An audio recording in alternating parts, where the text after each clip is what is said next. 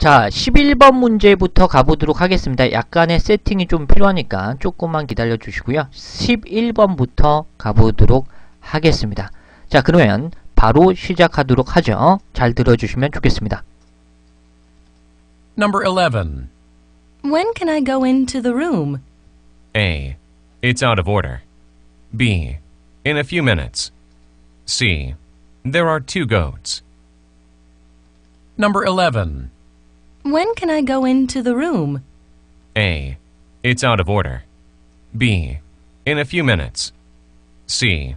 There are 2 goats. 자, 요 문제 굉장히 쉬웠죠. 자, 가보도록 하겠습니다. when이 키포인트가 되겠죠. 자, 언제, where can I go? 그렇죠. 그래서 내가 언제 갈 수 있습니까? 정도가 되겠죠. 그 방 안에 내가 언제 들어갈 수 있습니까? 라고 했는데 A번 같은 경우는 그거 고장났는데요. A번 탈락이 되겠고요.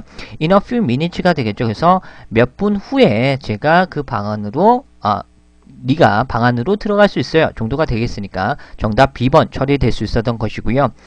C번 같은 경우는 염소 2마리가 있습니다. 정도가 되겠죠. 내가 언제 방 안에 들어갈 수 있습니까? 염소 2마리 있네요. 내가 방에 언제 들어갈 수 있어요? 염소 2마리가 있어요. 이상하죠? 정답은 B번입니다. 몇 분 후에 들어갈 수 있습니다. 정답 B번이겠고요. 다시 한번 들어보도록 하겠습니다. Number 11. When can I go into the room? A. It's out of order. B. In a few minutes. C. There are 2 goats. Number 11. When can I go into the room? A. It's out of order. B. In a few minutes. C. There are 2 goats. 자, 12번 가보도록 하겠습니다. 조심해서 주의 집중해서 들어주시면 좋겠습니다. 시작합니다. Number 12. Would you like a dessert menu? A. No, just bring the bill, please. B. Yes, they are delicious. C. No, I'm not hot. Number 12. Would you like a dessert menu? A. No, just bring the bill, please. B. Yes, they are delicious. C. No, I'm not hot. 자, 요 문제도 괜찮았죠? 자, 보도록 하겠습니다. Would you like a dessert menu 하게 되면 무슨 뜻이죠? 너는 디저트 메뉴를 원하십니까? 요 정도가 되겠죠? 그런데 A번이 정답이었습니다. 아닙니다. 저는 디저트 메뉴 원하지 않습니다. 단지 그냥 청구서, 계산서만 가지고 와주세요. 정도만 되겠죠. 따라서 정답은 A번 처리될 수 있었던 것이고요. B번은 맞습니다. 그거 맛있어요. 탈락이겠고요. C번은 아닙니다. 저는 덥지 않아요. 탈락이 되겠죠. 정답은 A번이 되겠습니다. 다시 한번 듣도록 하죠. Number 12. Would you like a dessert menu? A. No, just bring the bill, please. B. Yes, they are delicious. C. No, I'm not hot. Number 12. Would you like a dessert menu? A. No, just bring the bill, please. B. Yes, they are delicious. C. No, I'm not hot. 자, 다음 문제 가보도록 하겠습니다. Number 13. How would you like to receive the information? A. Please email it. B. I have not been informed yet. C. I can give it to you. Number 13. How would you like to receive the information? A. Please email it. B. I have not been informed yet. C. I can give it to you. 자, 요 문제 가보도록 하겠습니다. 마킹 굉장히 잘 해주셨고요. How would you like to 부정사 같은 경우는 어떻게 받고 싶습니까? 정도가 되겠죠. 여기 receive라는 이 동사가 나왔기 때문에 그 정보에 대해서 당신 어떻게 받고 싶어요? 어떤 수단을 가지고 어떤 수단을 통해서 받고 싶습니까? 정보에 대한 것을 정도가 되겠는데 정답은 A번이 되겠죠. 그렇죠? 이메일로 그 정보 따위를 보내주세요. 정답은 A번이 되겠고요. B번과 C번은 오답일터인데 자, 저는요 아직 통보받지 못했어요. 저는요 그것을 당신에게 줄 수 있어요. 정도가 되겠죠. 따라서 정답 A번이었습니다.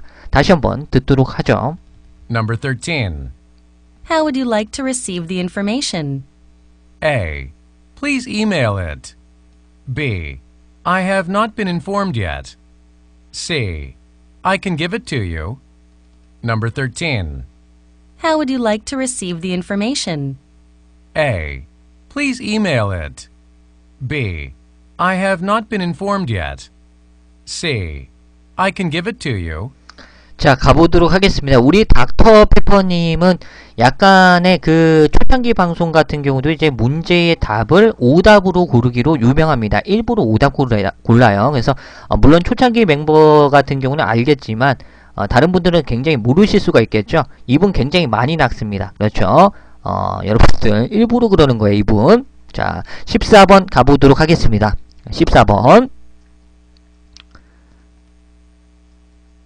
Number 14. Who drove you back to the office? A. My car is at the office. B. I got a ride from Adam. C. She drives fast. Number 14. Who drove you back to the office? A. My car is at the office. B. I got a ride from Adam. C. She drives fast. 자, 요 문제는 너무나 쉬웠죠. 그렇죠? 자, 보도록 하겠습니다. 후가 나왔죠. 사실상 이 후를 듣자마자 좀 마킹하기가 굉장히 쉬웠어요. 아담이라는 사람이 나왔기 때문에. 그래서 해석을 해드리게 된다면은 to the office가 나오죠. 사무실로 누가 당신을 태워다 줬는가 정도가 되겠는데, 자, A번은 나의 자동차는요 사무실에 있어요. A번 탈락이겠고, 정답은 B번이죠. I got a ride 같은 경우, got a ride 같은 경우는 get a ride죠. 그렇죠. 결국에는 아담으로부터 나는 탈 것을 얻었다라는 것은 아담이 나를 태워줬다라는 것이 되겠죠. 정답 B번이 되겠고, 정답 C번, 오답 C번은요, 그녀는 굉장히 빠르게 운전을 합니다. 생뚱맞기 때문에 탈락이 되겠습니다. 결국에는 정답은 B번 처리될 수 있었던 것이고요. 다시 한번 듣도록 하겠습니다. Number 14. Who drove you back to the office? A. My car is at the office. B. I got a ride from Adam. C. She drives fast. Number 14. Who drove you back to the office? A. My car is at the office. B. I got a ride from Adam. C. She drives fast. 자, 그러면은 요거 이제 세팅을 조금 다시 해봐야겠네요. 자, 칸이 좀 달라졌기 때문에 조금만 기다려주시면 좋겠습니다. 네, 금방 합니다. 창이 지금 수개가 떠 있어가지고 네, 조금 힘듭니다. 자, 15번 문제 가보도록 하겠습니다. 주의 집중해 주시고 시작합니다. Number 15. Where did Frank leave the sample products? A. Yes, I sent them. B. That won't be necessary. C. On the bottom shelf.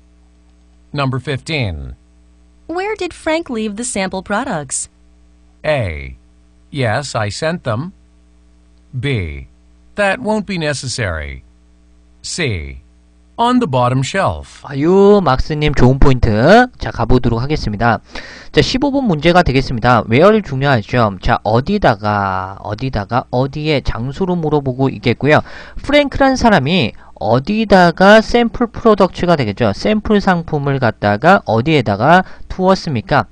프랭크라는 사람은 어디에다 두었어요? 이게 키포인트인데 A번 탈락이죠. WH where로 물어봤을 때 yes, no 듣자마자 탈락이라고 했습니다. A번 탈락 처리하겠고요. 자, B번 같은 경우는 꼭 그럴 필요는 없습니다. B번 탈락이 되겠고, 정답은 C번 처리될 수 있었던 것이죠. On the bottom shelf 같은 경우는 맨 밑에 선반에 있다라는 것이니까 정답은 C번 처리하겠습니다. 다시 한번 들어보도록 하죠. Number 15. Where did Frank leave the sample products? A. Yes, I sent them. B. That won't be necessary. C. On the bottom shelf. Number 15. Where did Frank leave the sample products? A. Yes, I sent them. B. That won't be necessary. C. On the bottom shelf. 자, 가보도록 하겠습니다. 16번. 금방 끝납니다. 리스닝은. 시작하겠습니다. Number 16. Which convenience store is closest to our building? A. The one on Young Street. B. It's not open yet. C. No, it's not that far. Number 16. Which convenience store is closest to our building? A. The one on Young Street. B. It's not open yet. C. No, it's not that far. 자, 가보도록 하겠습니다. 우선 포인트만 얘기 드리면은 초보자를 위해서 약간의 팁 드리도록 할게요. 물론 대부분 다수의 학생들이 아시겠지만 위치가 들리면요, 더원이 들리잖아요. 그러면 거의 95% 이상 답입니다. 그렇죠? 위치로 딱 들렸는데 보기에 더 원이 딱 있으면 거의 마킹하는 순간 정답이라고 보시면 돼요. 그렇죠? 토익의 어떤 패턴 중에 하나입니다. 근데 정석적으로 가보도록 할게요. 자, 위치 어느 것 정도가 되겠는데 단순히 이 컨비니언스 스토어를 꾸미는 형용사, 의문 형용사라고 봐주시면 좋겠죠. 결국에는 컨비니언스 스토어라는 것은 복합명사입니다. 편의점이에요. 그렇죠? 컨비니언스 스토어. 그렇죠? 그래서 결국에는 편의점. 어느 편의점이 우리의 건물과 가장 가깝니? 이렇게 물어보는 겁니다. 그러니까 영스트리트에 위치한 그 편의점이 가장 가깝게 위치되었다는 뉘앙스로 정답은 A번이 되겠고요. B번 같은 경우는 아직 열지 않았습니다. 탈락이 되겠고요. 자, C번은 아닙니다. 아닙니다. 그것은 멀지 않습니다. 정도가 되겠고, 게다가 C번 위치로 물어봤을 때 yes, no 안 된다고 보시면 되죠.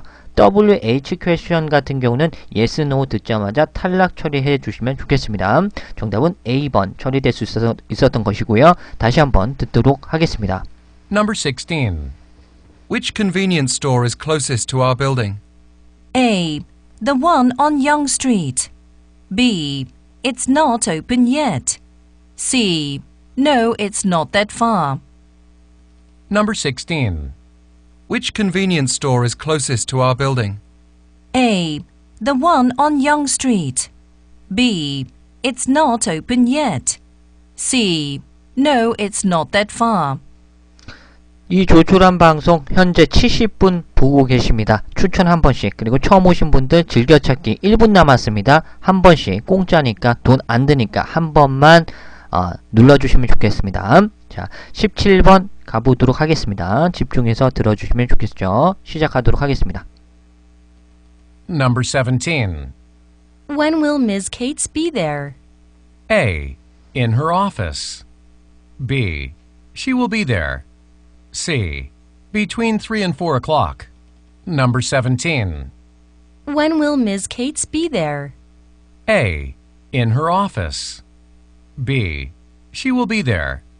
C. Between 3 and 4 o'clock. 자, 17번 문제 가보도록 하겠습니다. 사실상 웬만 들어도 마킹할 수 있었던 쉬운 문제에 속하고요. 미스 케이트라는 사람이 언제 그곳에 갈 것입니까? 정도가 되겠는데, 자, A번은 그녀의 오피스에서요. A번은 where로 물어봐야겠죠. A번 탈락이겠고요. 그는 그곳에 갈 것입니다. 그녀는 그곳에 갈 것입니다. 언제, 시간을 물어봤는데 그녀가 갈 것입니다는 이상하죠. 정답은 C번 처리될 수 있었던 것이죠. Between A and B의 구조죠. 그래서 3시에서 4시 사이에 미스 케이트라는 사람이 그곳에 갈 것입니다. 그곳에 있을 것입니다. 정도가 되겠으니까 정답은 C번 처리될 수 있었던 것이고요. 다시 한번 듣도록 하죠. Number 17. When will Miss Cates be there? A. In her office. B. She will be there. C. Between 3 and 4 o'clock. Number 17. When will Miss Cates be there? A. In her office. B. She will be there. C. Between 3 and 4 o'clock. 자, 18번 가보도록 하겠습니다. Number 18. He's receiving the award tomorrow night. A. Mr. Thomas from England. B. No, I won't be able to attend. C. Yes, it was fantastic. Number 18. He's receiving the award tomorrow night. A. Mr. Thomas from England. B. No, I won't be able to attend. C. Yes, it was fantastic. 야, 요것도 난이도가 너무 쉬웠습니다. 그렇죠? 후만 들어도 사실상 토마스가 나왔기 때문에, 이 미스터 토마스가 나왔기 때문에 실질적으로 이거는 기본으로 깔아주는 너무나 쉬운 문제에 속합니다. 그렇죠? 자, 근데 정석적으로 해석을 해드리게 된다면 어월드가 나왔습니다. 자, 결국엔 상이라는 뜻이죠. 내일 밤에 상을 누가 받니? 상 받을 사람 누구야? 정도가 되겠죠. 결국에는 정답 A번입니다. From England가 나오죠. 그래서 영국 출신의 어떤 미스터 토마스라는 사람이 상을 받는다라는 것이니까 정답은 A번이고, 자, B번 같은 경우는 아닙니다. 저 참석 못할 것 같아요. 정도가 되겠고, C번은 맞습니다. 그거 굉장히 판타스틱해요. 기가 막혀요. 탈락이 되겠죠. 정답 A번. 다시 한번 듣도록 하죠. Number 18. He's receiving the award tomorrow night. A. Mr. Thomas from England. B. No, I won't be able to attend. C. Yes, it was fantastic. Number 18. He's receiving the award tomorrow night. He's receiving the award. He's receiving the award. He's receiving the award. He's receiving the award. He's receiving the award. He's receiving the award. He's receiving the award. He's receiving the award tomorrow night. A. Mr. Thomas from England. B. No, I won't be able to attend. C. Yes, it was fantastic. Number 18. He's receiving the award tomorrow night. A. Mr. Thomas from England. B. No, I won't be able to attend. C. Yes, it was fantastic. 자, 19번 가보도록 하겠습니다. Number 19. You have the official invoice, don't you? A. Yes, it's right here. B. No, he's not in the office at the moment. C. She has a beautiful voice. Number 19. You have the official invoice, don't you? A. Yes, it's right here. B. No, he's not in the office at the moment. C. She has a beautiful voice. 자, 문제 가보도록 하겠습니다. 자, 이건 평소문이 나왔습니다. 당신은 가지고 있습니까? 무엇을? The official invoice가 되겠죠. 공식적인 어떤 송장을 당신이 가지고 있습니다. 그렇죠. 당신 가지고 있죠, 송장? 그렇죠. 이렇게 물어보는 건데 정답은 A번이 되겠죠. Yes, 맞습니다. 저 가지고 있어요.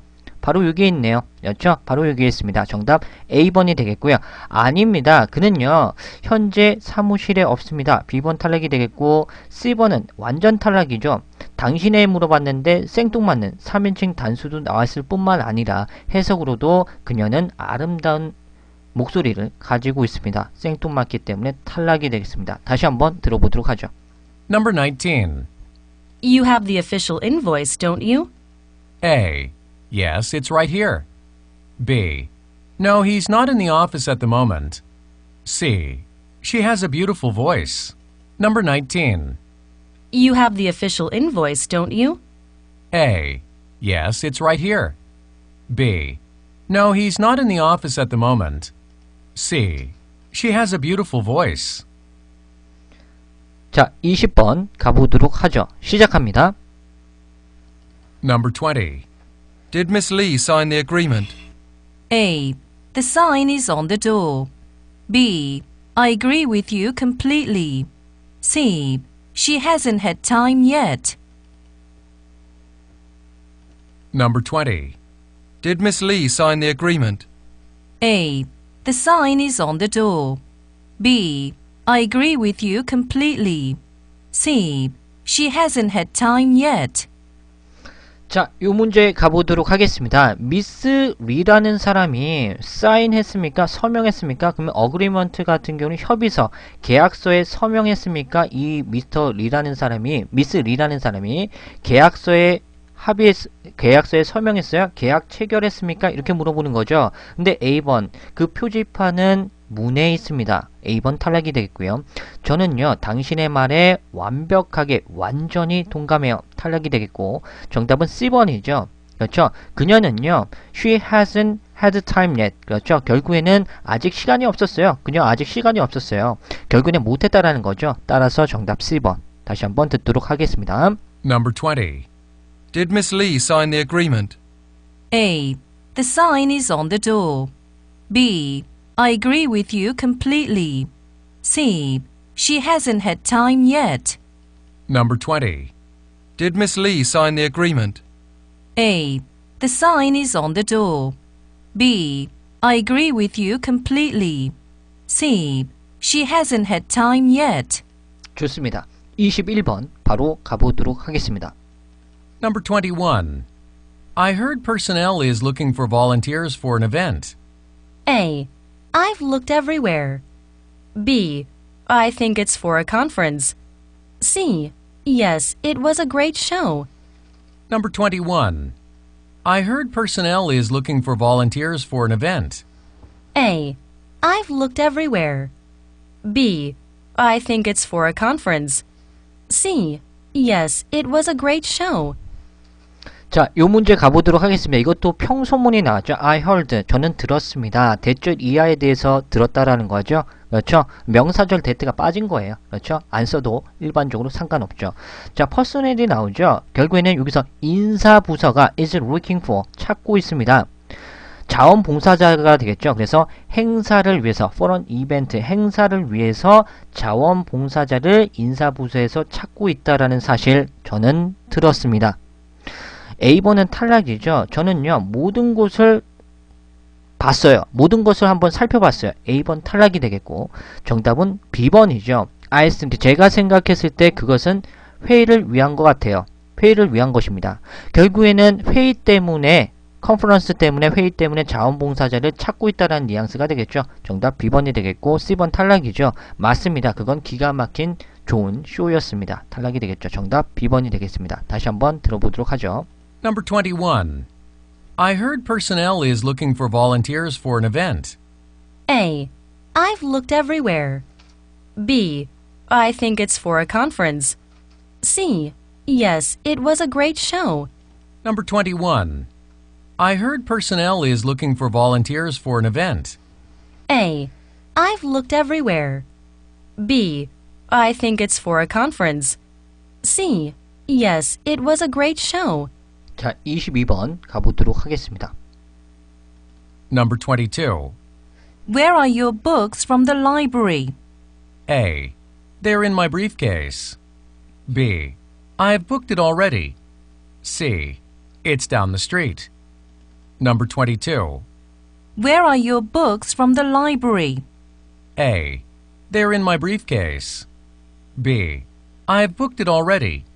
자, C. 이것도 It's down the street. 이것도 굉장히 쉬웠습니다. 자, 가보도록 하겠습니다. 실질적으로 where만 들어도 마킹하기가 쉬웠죠.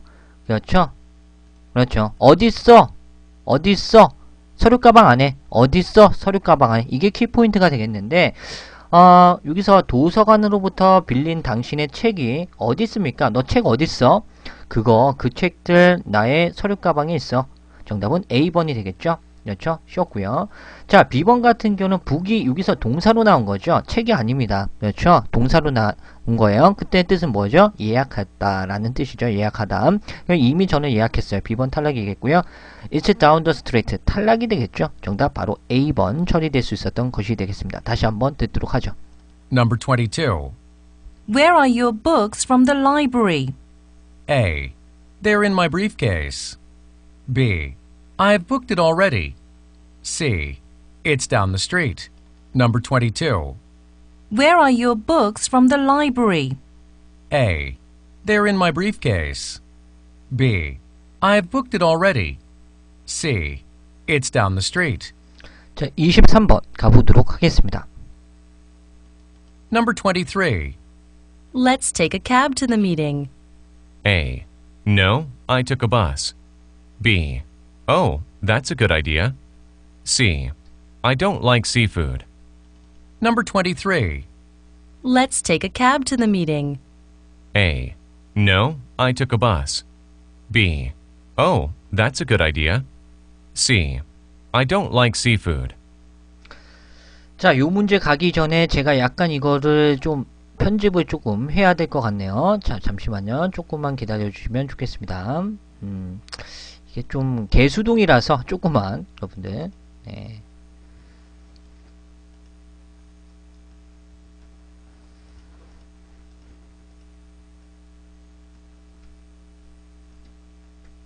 잠시만요. 왜 이러지? 아, 여기 빠졌네. 잠시만요.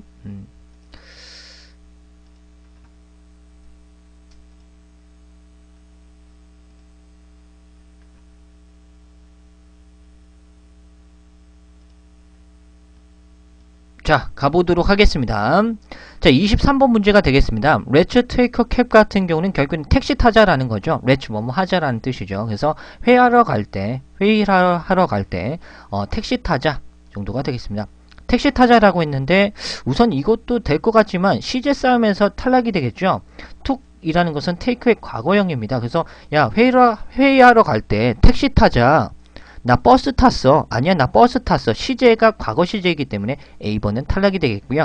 야, 회의하러 갈 때 택시 타자라고 했으니까 야, 그거 좋은 생각이다. 정답 B번이 되겠죠. 자, 그리고 C번 같은 경우는 나는요, 해산물이 싫어요. 야, 택시 타러 가자. 택시 타자. 해산물 싫어요. 아니, 택시 타러 가자고. 해산물 싫어요. 이상합니다. 정답 B번이 되겠죠. 다시 한번 들어가 보도록 하죠. Number 23. Let's take a cab to the meeting. A. No, I took a bus. B. Oh, that's a good idea. C. I don't like seafood.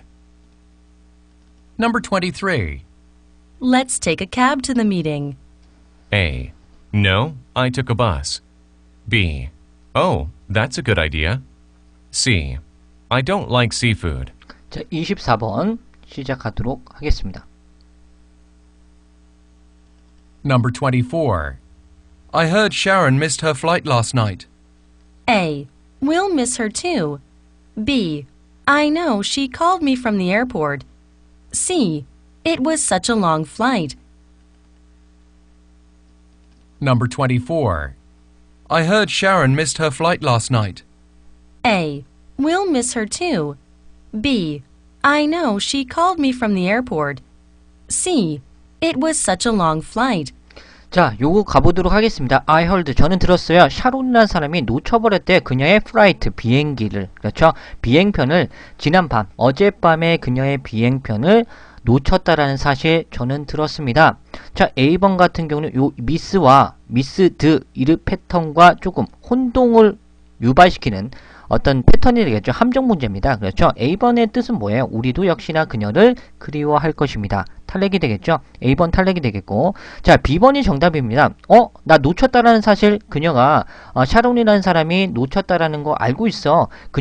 왜냐하면 그녀가 에어포트에서 항공사에서 나에게 공항에서 나에게 전화를 했기 때문에 알고 있다라는 거죠. 정답은 B번이 되겠고요.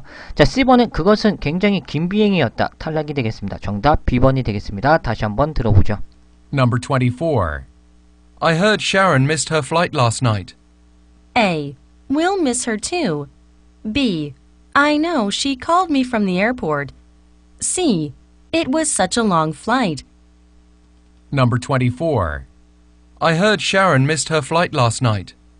A. We'll miss her too. B. I know, she called me from the airport. C. It was such a long flight.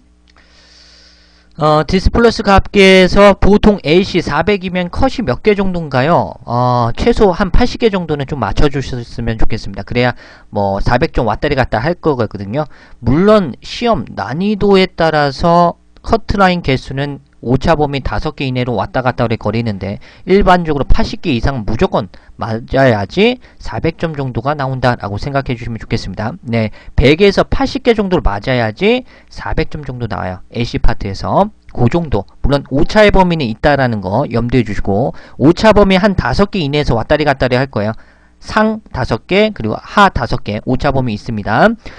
자, 25번 가보도록 하겠습니다. Number 24. 이거 24번이고 91, 90이면 900 무리예요 라고 하는데 가능할 수도 있어요.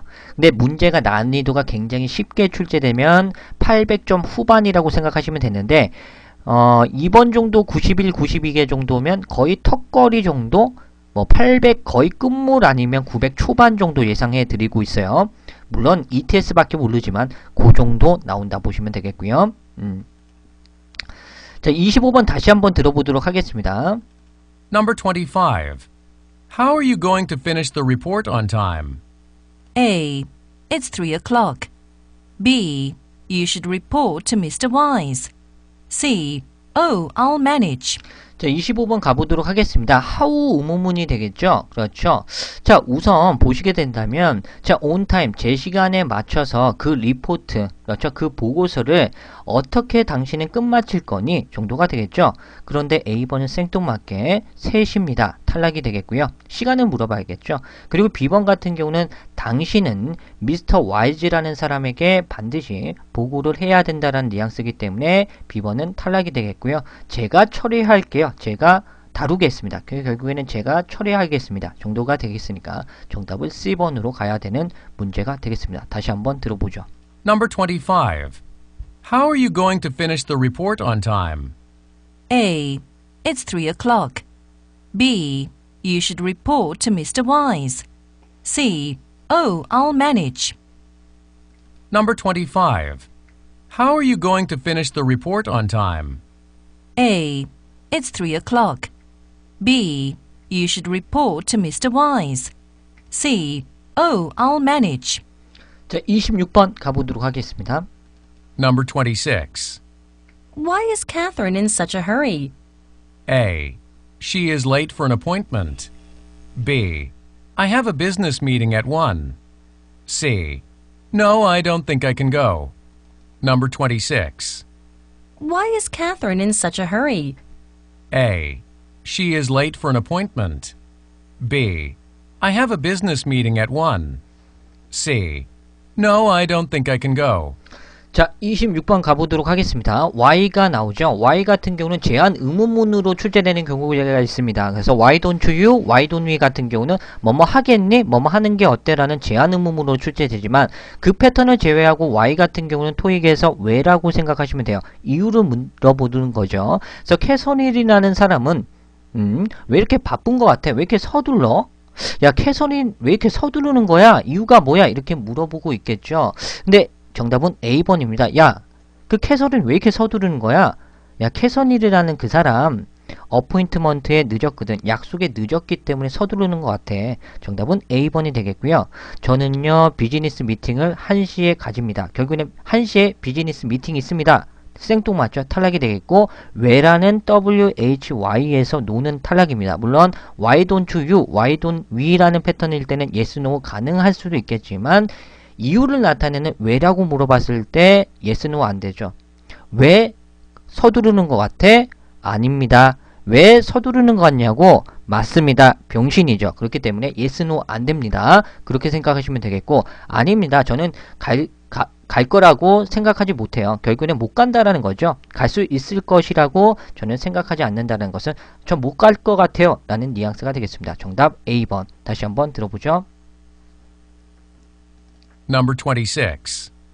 Why is Catherine in such a hurry? A. She is late for an appointment. B. I have a business meeting at 1. C. No, I don't think I can go. Number 26. Why is Catherine in such a hurry? A. She is late for an appointment. B. I have a business meeting at 1. C. No, I don't think I can go. 자, 이 조촐한 방송 82명 보고 계십니다. 추천 한 번씩 처음 오신 분들 즐겨찾기 한번 부탁드리겠습니다. 조촐한 방송 조촐하게 가도록 하겠습니다. 27번 문제 가보도록 할게요. 27번 문제 주의 깊게 들어주셨으면 좋겠습니다. 시작하도록 하겠습니다. Number 27. Doesn't the building charge for parking? A. My battery is charged. B. Yes, it's a great park. C. Not on weekends. Number 27. Doesn't the building charge for parking? A. My battery is charged. B. Yes, it's a great park. C. Not on weekends. 자, 요 문제 가보도록 하겠습니다. 자, 부정문 같은 경우는 초보자 같은 경우는 이거 어떻게 문제 풀어야 될까요? 굉장히 힘들어하는 친구들이 있는데요. 낫을 빼버리고 생각하시면 문제 풀 때 굉장히 용이하게 풀 수 있습니다. 그렇죠? doesn't라고 생각하지 마시고요. not을 빼버리고 긍정문으로 우선 생각해 주신다고 해도 문제 풀 때는 그게 훨씬 더 깔끔할 수 있어요. 초보자에 한해서 말이죠. 자, 보시게 되면 여기서 차지가 나오죠.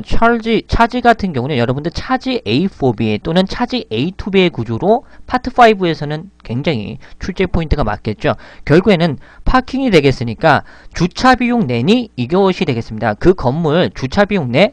야, 그 건물 들어가는 데 있어서 주차 비용 내니? 뭐 요 정도가 되겠죠. 그런데 A번은 탈락이겠습니다. 나의 배터리가 충전되었어요. 차지. 그렇죠. 그렇죠.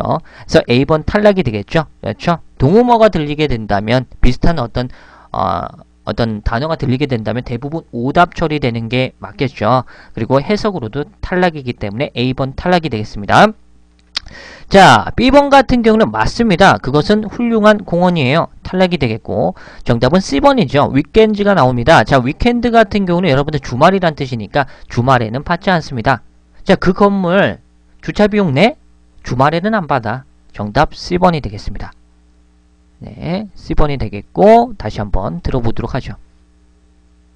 Number 27. Doesn't the building charge for parking? A. My battery is charged. B. Yes, it's a great park. C. Not on weekends. Number 27. Doesn't the building charge for parking? A. My battery is charged. B. Yes, it's a great park.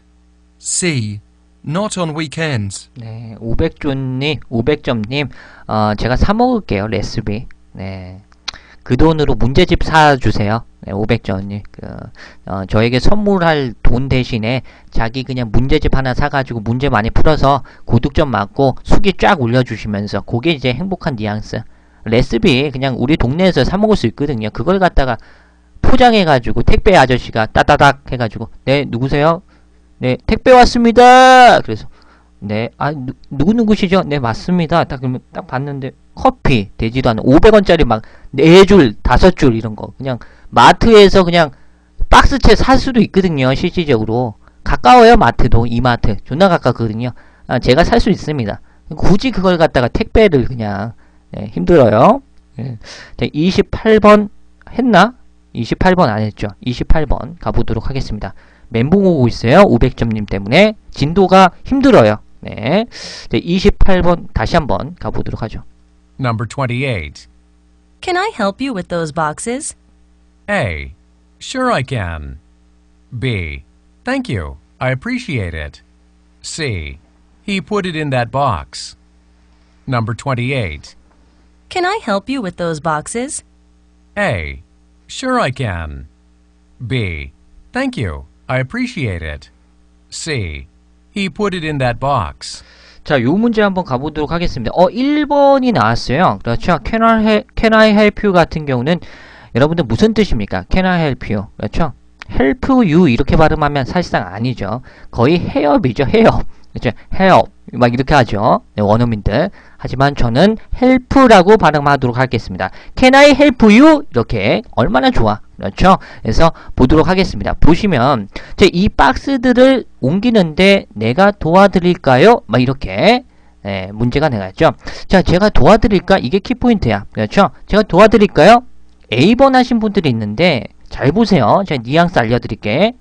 야, 이거 박스 옮기는 거 내가 도와줄까? 물론이지, 나 할 수 있어. 야, 박스 아니 병신아, 그게 아니라 내가 박스 나르는 거 내가 도와줘? 내가 도와줄까? 물론이지, 나 할 수 있어.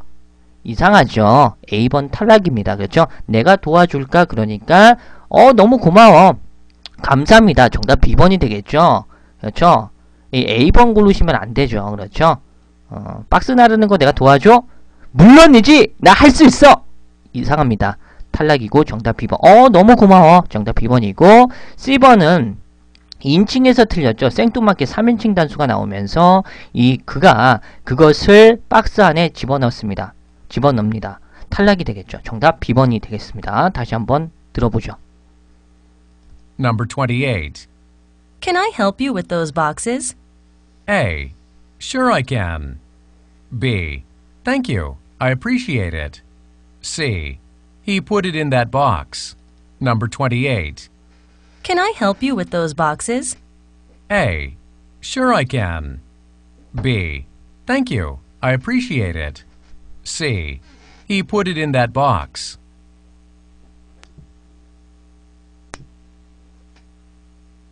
Number 28. Can I help you with those boxes? A. Sure I can. B. Thank you. I appreciate it. C. He put it in that box. 자, 스피커가 약간 조금 맛이 간 것 같아요. 자, 어찌됐든 간에 29번 가보도록 하겠습니다. 자, 준비하시고 들어가도록 하죠. Number 29. The light in the storage room has been out for some time. A. She will come back in an hour. B. That's why it's bright here. C. Maintenance is going to fix it today. Number 29. The light in the storage room has been out for some time. A. She will come back in an hour. B. That's why it's bright here. C. Maintenance is going to fix it today. 자, 요 문제 한번 가보도록 하겠습니다. The right가 나오죠. right. 그렇죠. 전등이란 뜻이에요. 평소문인데, 자, 창고에 있는 그 전등이요. 아까부터, for some time 같은 경우는 아까부터란 뜻이니까, 결국에는 창고에 있는 전등이 아까부터 나가버렸어요. 라고 했습니다. 그런데 또 A번에 생뚱맞게 3인칭 단수가 나오면서 1시간 후에 그녀가 올 것입니다. 전등 나갔다 그랬는데 그녀가 오는 거랑 뭔 상관입니까? A번 탈락이 되겠고, B번 같은 경우는 그것이 여기가 밝은 이유입니다. B번도 탈락이 되겠죠. 정답은 C번이죠. 수리공이 오늘 그것을 고칠 예정입니다. 정도가 되겠으니까 정답 C번이 되겠고요. 다시 한번 들어보도록 하겠습니다. Number 29.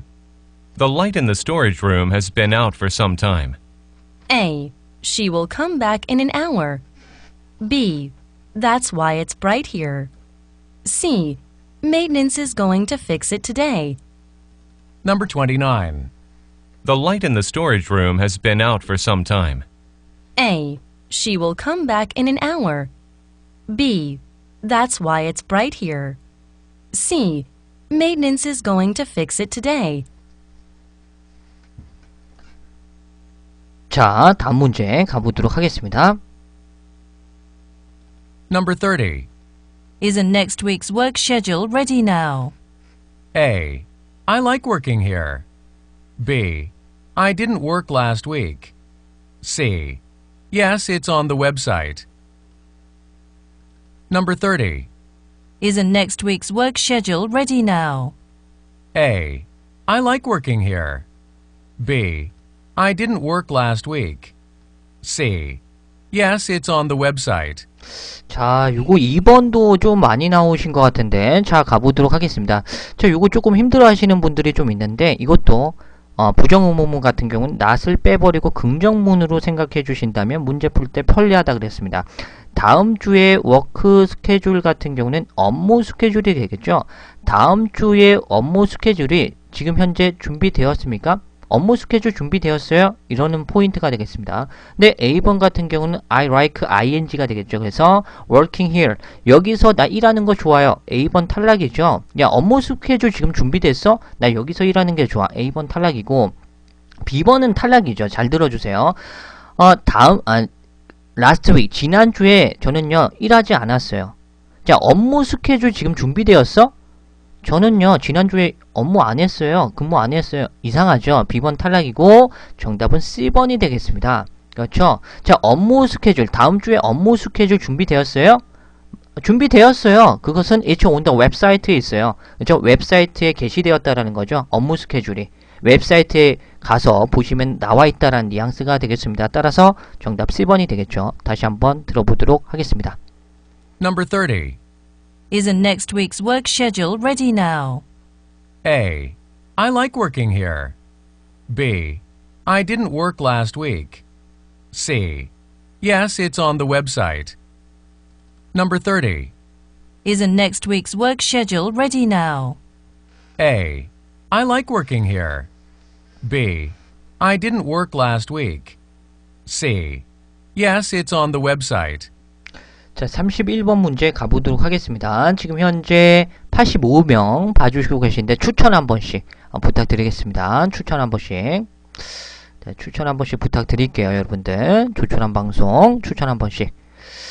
자, 31번 가기 전에 여러분들 잠깐 중간 점검 해보도록 하겠습니다. 추천 한 번씩 부탁드리겠습니다. 추천 한 번씩 눌러주시면 좋겠어요. 85번 계신데 57개 추천 한 번씩 부탁드리겠습니다. 정말 감사하고요. 복 받으실 거예요. 자, 31번 가보도록 하죠. 주의 집중해 주시면 좋겠습니다. 시작합니다. Number 31. Why didn't you answer my calls? A. But it was a tough question. B. I was in a meeting. C. I'm sorry, but I can't. Number 31. Why didn't you answer my calls? A. But it was a tough question. B. I was in a meeting. C. I'm sorry, but I can't. 칸트, 아름다운 새끼. 캔트라 발음하지 않고 칸트, 컨트, 이런 식으로 발음하죠. 자, 어찌됐든 간에 가보도록 하겠습니다. 31번 가보도록 하죠. 자, 요 문제는 여기서도 why는 왜라는 패턴입니다. why don't you 또는 why don't we가 아니라면 토익에서 why는 왜라고 생각해 주시면 좋겠다라는 거죠. 여기서도 why는 왜라고 생각해 주시면 돼. 출제 포인트가. 자, 그러면 나의 전화를 왜 당신 안 받았어? 왜 내 전화 안 받았니? 이것이 되겠습니다. 사랑하는 여인에게 왜 내 전화 안 받았어? 약간 찌질한 뉘앙스죠?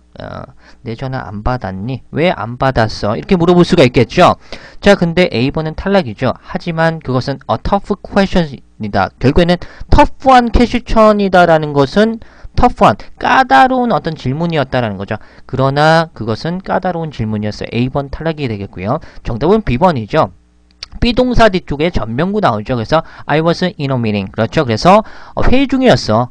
회의 중이었기 때문에 나 전화 못 받았어. 정도가 되겠죠. 정답 B번이 되겠습니다. 자, C번. 미안하지만 나는 할 수 없어. 정답은 B번이 되겠죠. C번 탈락이고 다시 한번 듣도록 하겠습니다. Number 31. Why didn't you answer my calls? A. But it was a tough question. B. I was in a meeting. C.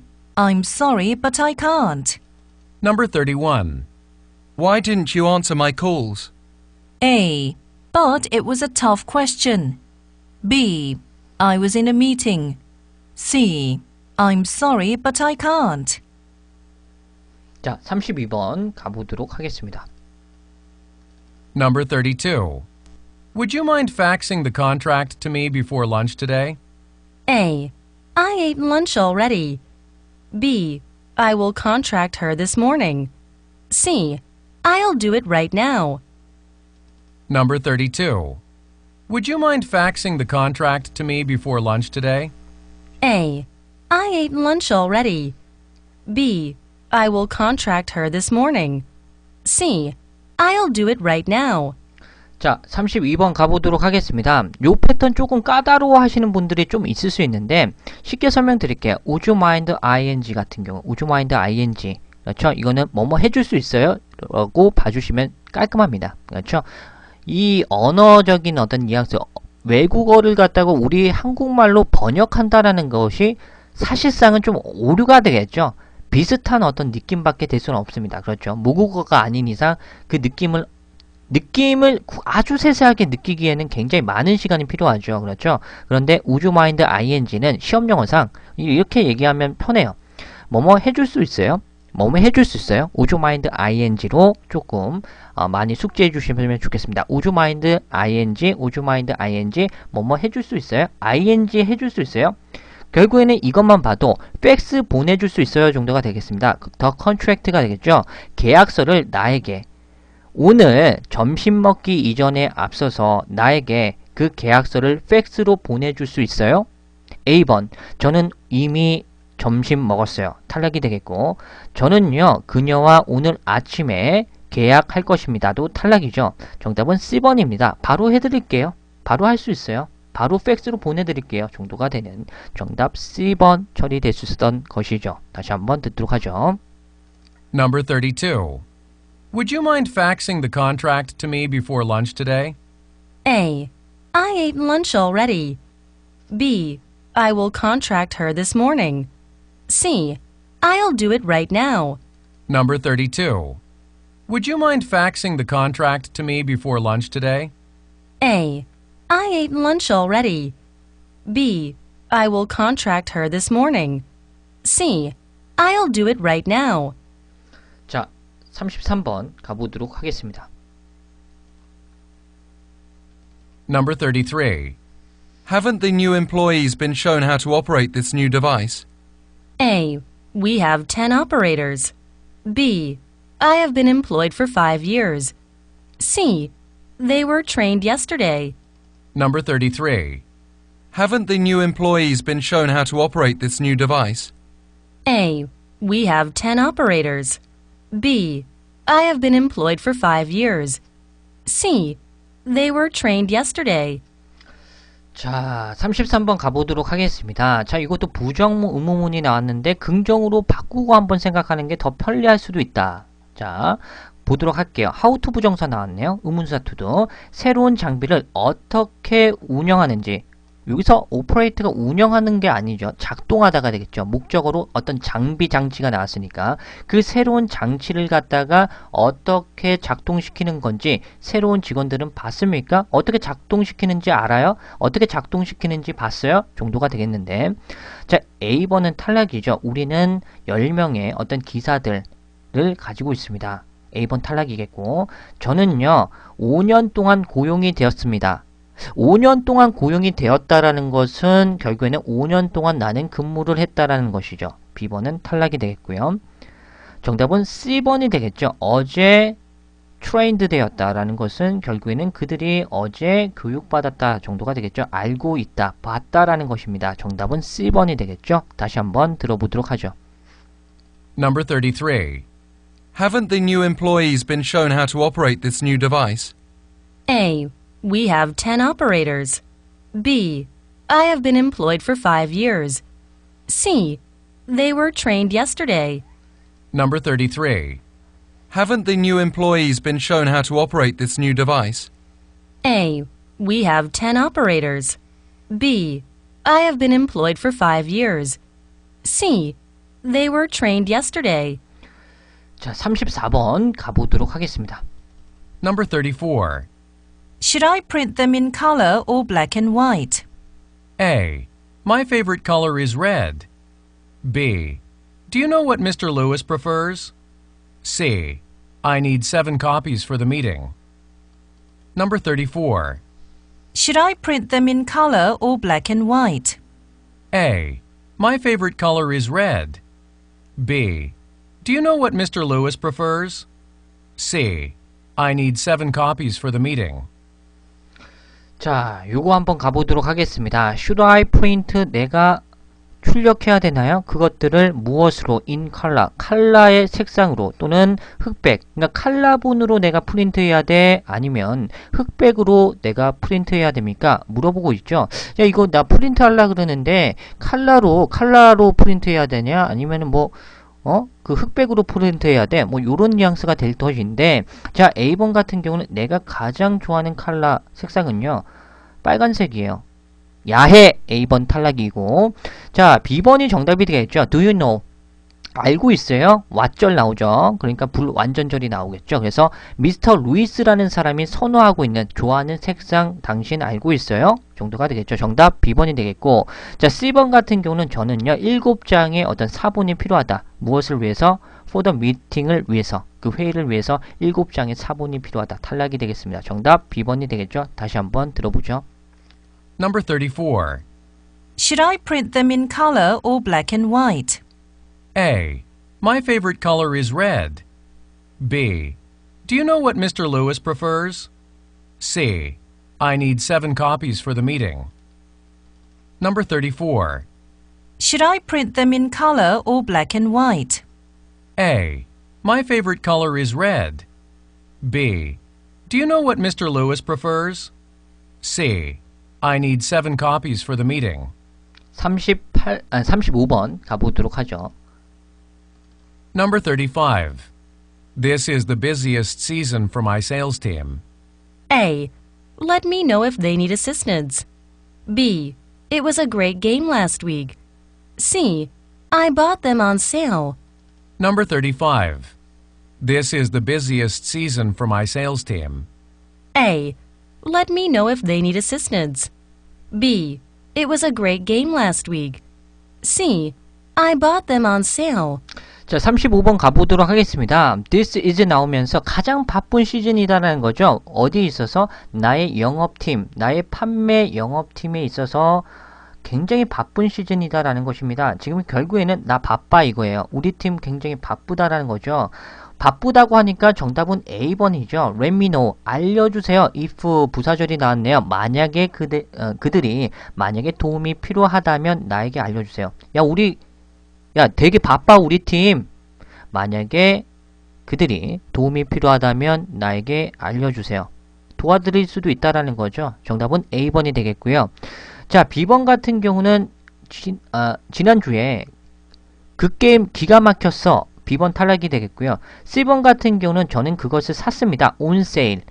할인해서 샀다라는 거죠. for sale과 뉘앙스가 약간 틀립니다. 다릅니다. 그렇죠. 틀린다. 한국어 문법도 안 되죠. 그렇죠?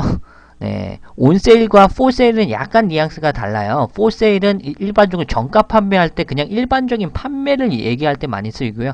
on sale은 할인해서 판매하다는 뉘앙스입니다. 그렇죠? 이것도 약간 세밀한 그런 차이점은 있으니까 기억해 주시고 다시 한번 듣도록 하겠습니다. Number 35. This is the busiest season for my sales team. A. Let me know if they need assistance. B. It was a great game last week. C. I bought them on sale. Number 35. This is the busiest season for my sales team. A. Let me know if they need assistance. B. It was a great game last week. C. I bought them on sale. 다음 문제 가보도록 하겠습니다. 금방 합니다. 이제 얼마 안 남았어요. Number 36. What do you recommend I do while I visit Tokyo? A. I was there 2 years ago. B. I suggest going to a temple. C. I like Japanese food. Number 36. What do you recommend I do while I visit Tokyo? A. I was there 2 years ago. B. I suggest going to a temple. C. I like Japanese food. 자, 36번 문제 가보도록 하겠습니다. 마킹 굉장히 잘 해주셨고, 자, 보도록 하겠죠. while 뭐뭐 하는 동안에 내가 도쿄라는 이 일본의 한 지역이죠. 이 도쿄를 방문하는 동안에 무엇을 해야 할지 당신이 추천하는 것은 무엇입니까? 결국에는 이런 뉘앙스죠. 야, 나 도쿄 가는데 도쿄로 방문하는 동안 추천해줄 거 뭐야? 내가 뭐 어디 갈까? 야, 추천 좀 해줘봐. 요런 뉘앙스가 되겠죠. A번 탈락이죠. I was there 2 years ago. 그렇죠. 그래서 2년 전에 나는 거기에 있었다. 가본 적 있다? A번 탈락이겠고요. suggest ing, suggest 대절. 그렇죠. 이런 거 파트 5에서 굉장히 많이 출제되고 있죠. 그렇죠. ing 하는 것을 제안하다라는 뜻입니다. 템플 같은 경우는 사원, 절을 얘기하죠. 절에 가는 것을 추천해. 정답 B번이 되겠죠. 도쿄에 가서 사원을 가는 걸 추천하다니. 그렇죠. 미친놈이죠. 유흥을 해야겠죠. 그렇죠. 일본은 가본 적이 한 번도 없어서 유흥 문화가 발달됐는지는 잘 모르겠으나 재밌나요? 막스는 잘 알고 있을 텐데. C번 같은 경우는 저는 일본 음식 좋아해요. 탈락이 되겠습니다. 정답 B번이 되겠습니다. 자, 다시 한번 들어보도록 하죠.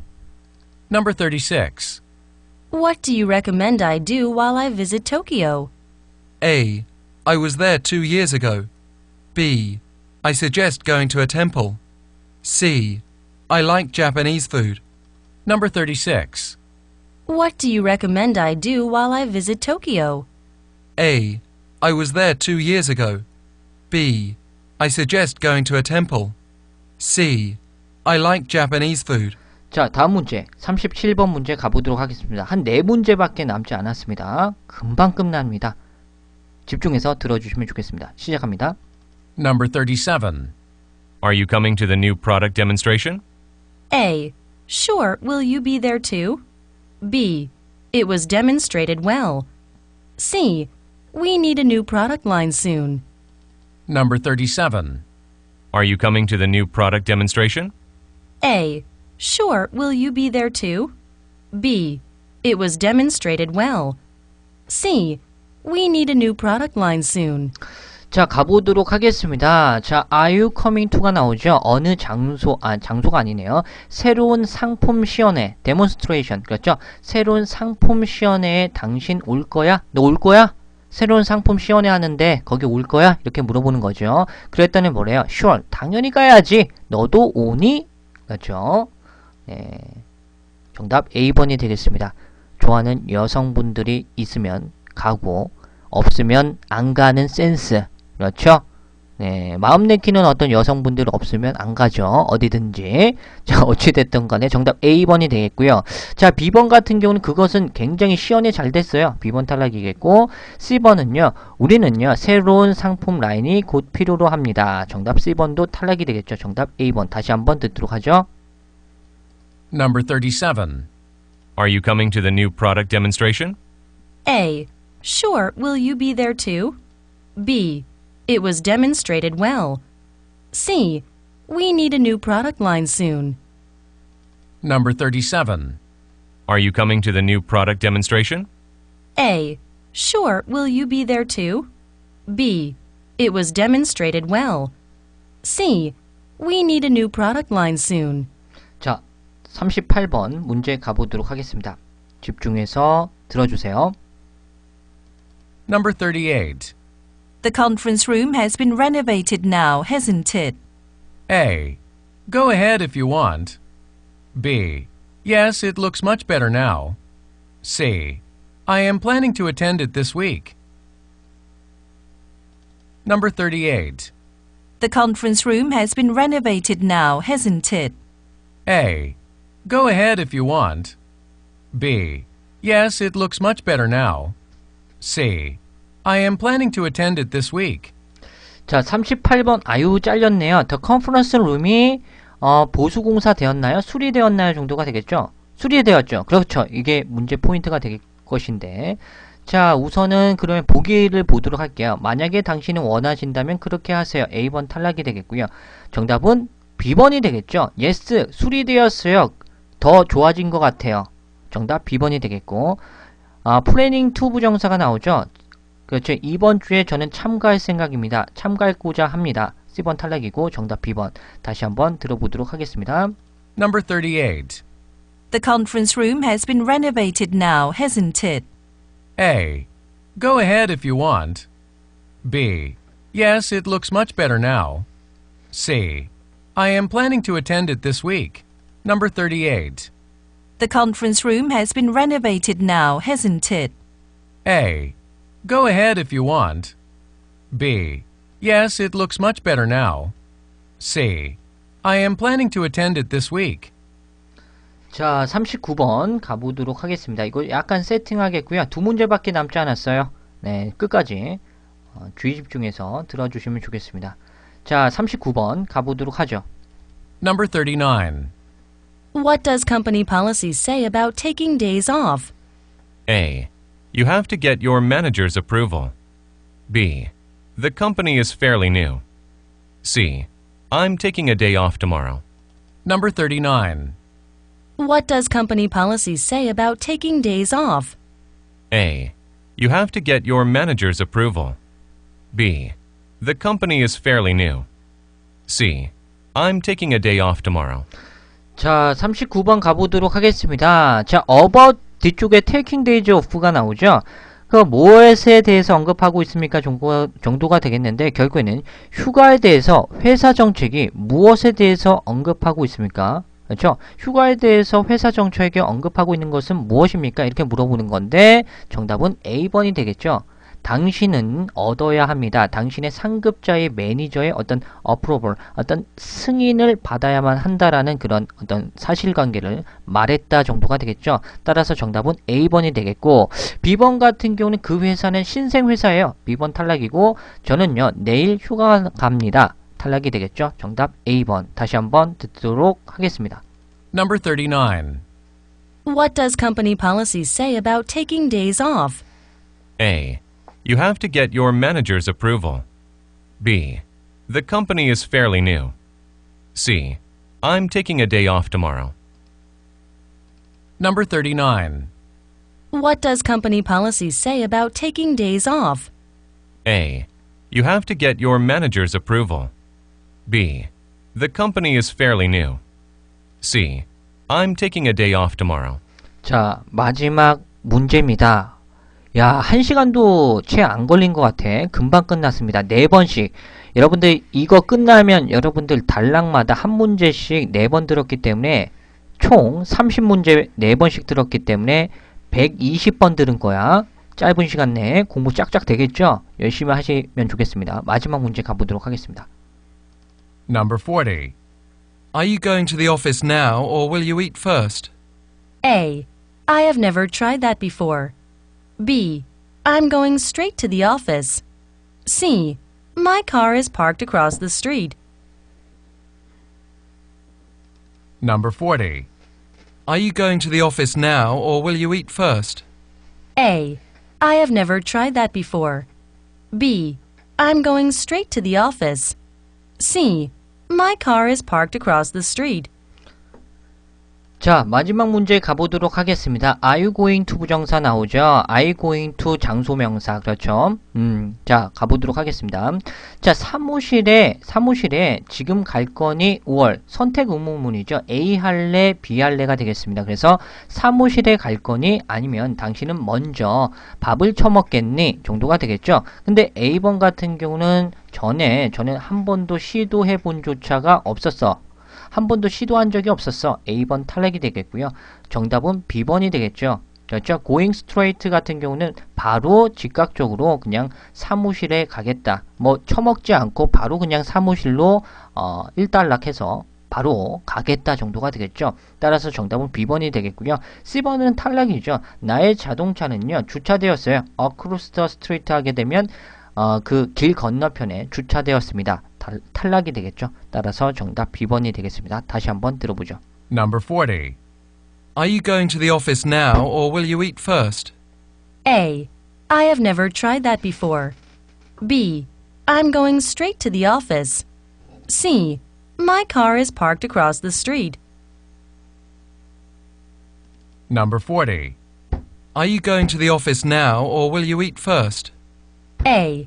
I have never tried that before. B. I'm going straight to the office. C. My car is parked across the street. Number 40. Are you going to the office now or will you eat first? A. I have never tried that before. B. I'm going straight to the office. C. My car is parked across the street. 자, 여러분들 고생 많이 해주셨습니다. 오늘 녹화는 요 정도로 마무리 짓도록 하겠습니다. 여러분들 고생 굉장히 많으셨고요. 추천 한 번씩 부탁드리도록 하겠습니다.